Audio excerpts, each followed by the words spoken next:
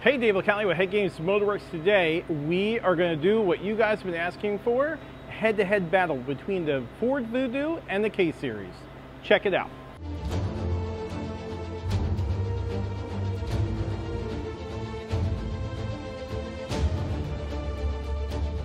All right, guys, so I was on the Street Alpha podcast and I got asked a very, very tough question to answer in the moment. What is the best cylinder head of all time in your opinion? Import or domestic, overall. OEM should be your baseline, and then you go from there. If we're just going off of baselines, it's a tough call between an Evo 10. The 4B11 is a bad, like that thing will flow on the intake side, will flow with like a trick flow 245 LS. The K-Series is right up there as well. Right out of the box, like they're big. So the K-Series and the Evo 10 are the best flowing. Flow-wise, I definitely think that those two would be. When I got asked that question, obviously I'm in the moment. I'm trying to think about what could it be. I said 4B11 versus K, and then the comments blew up, and most of the comments were for the Ford Voodoo head. So today I got a Ford Voodoo head and we got the K-Series. Let's look at some differences and then we're going to check it out on the Flowbench. First up, we got the K-Series. The K-Series, this is a K24 head, and you can tell a K24 head because it has this big, whatever this thing is. I think it's for EGR. K24 is only coming, it's an RBC-1 casting. Now, this is just all I had here. This is one of our heads, so I can throw it on and off the Flowbench. We can do anything we want with it. We got stock valves. It did receive guides, but that is all it has. Besides that, it's stock. We have a, you have to excuse me, I'm gonna have to look at all my notes every time I do this, but it is a 86 millimeter bore, 86 millimeter stroke engine. You can check out the intake ports. So this is pretty much the holy grail. So we put this against the 4B11, this one against the 4B11, and now we're gonna put it against the Voodoo. It has a 35 millimeter intake valve, 30 millimeter exhaust valve, and it is a 86 millimeter bore. I think I mentioned that. But how is it going to compare to the Voodoo? The Voodoo has a 94 millimeter bore and it has a 38.3 millimeter intake valve. To give you its size comparison, I'm gonna get it. So these are the differences in size on the intake valve. And then let's look at the exhaust. Let's look at the exhaust. So the exhaust valve on the Voodoo is a 32.5 versus a 30. You can see quite a bit of difference. Quite a bit of difference there. And not to mention that the Voodoo comes CNC ported from the factory. So just like the Boss 302, these things come CNC ported right from Ford. Now obviously this one doesn't have guides. We're about to do some research and development on it, and I got another one on the Flowbench. But this is straight from Ford, and it comes CNC ported. So if you're going to go fast in either platform, I think so. The K-Series, when we make 1400 or so horsepower with those, we're not going to port them. We don't port them because they crack. And then, but that is like, I mean, I know the fastest car in the world, I guess, in the Honda is a B, and that would be the guys from Speed Factory.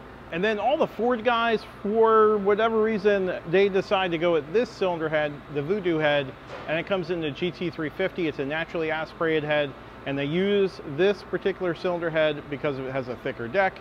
And I guess because it's CNC ported, this is the guy that they want to go for whenever they're making big power. Like Brett LaSalle, this is the cylinder head he runs. Now, we are going to actually make this better in a different video, but I don't think that horsepower is a good indication, or horsepower potential, because you can make 1400 with this one too, or you can make 2400, you can make 3000 horsepower with it. Does that make sense that the head would have to flow that much? No, that's not how it works. It doesn't work that the head flow means horsepower. There's a lot of other variables, and you can't just go off of flow. That was something I just want to mention. But let's go on the Flowbench and we'll compare them.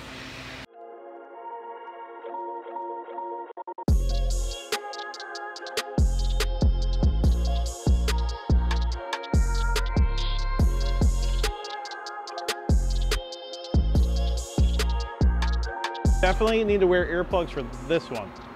Wasn't expecting that.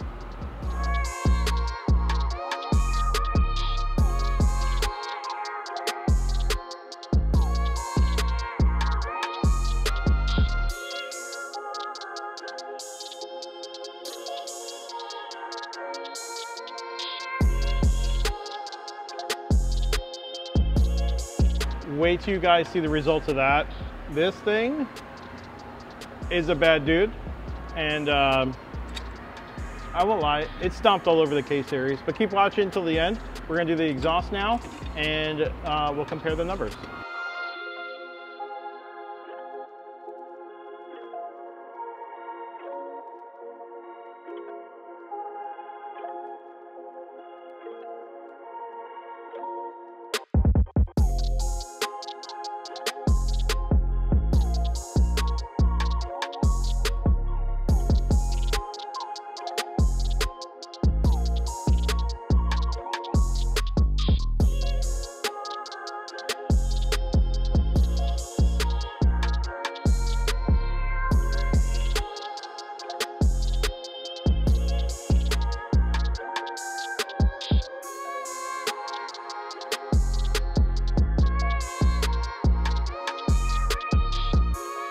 All right, so you can see by looking at the chart that the Voodoo just stomped all over that K-Series from the crack of the valve all the way through the range. Now, we did not flow the K-Series over 500 lift, and the 4V11, we kept that to 500 lift. This, we flowed up to 600, but those numbers, we're not going to pay attention to them because really, it just outflowed everywhere.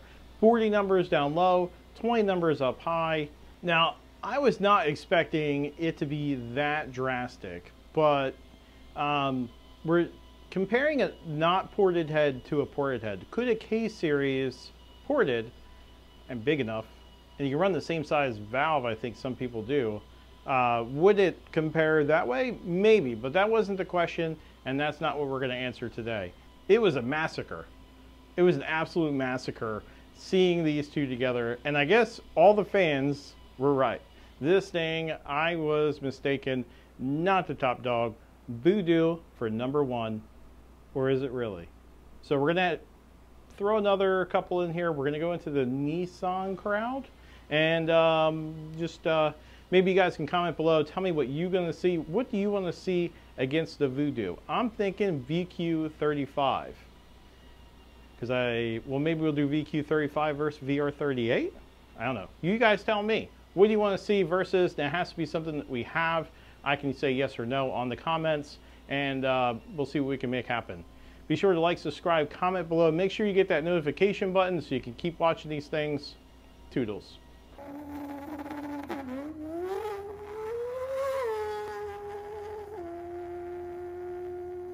HeadGames!